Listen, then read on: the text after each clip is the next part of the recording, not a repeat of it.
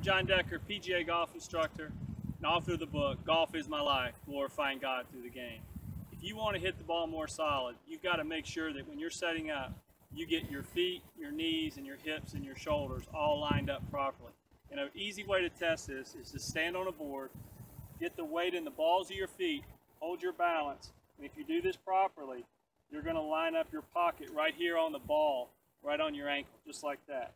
Many times I see my students push their hips back, and because of that, their weight is not distributed properly. So make sure that you get your feet, your ball position, you bend your knees, you get your hips lined up over the ball on your ankle, and then from there, you go ahead and hit your shot.